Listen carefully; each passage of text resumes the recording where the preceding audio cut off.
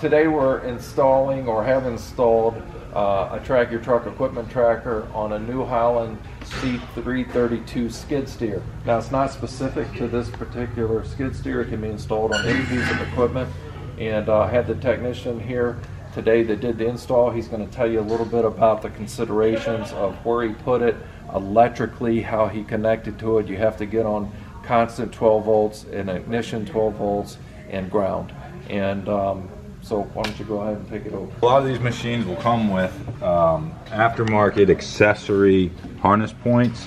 In this case, I found one that was not in use that had the three requirements that he just mentioned that we needed. So I unpinned the three wires that we needed and formed a T with conduit. I was instructed to mount this outside of the cab for good signal, and it is waterproof.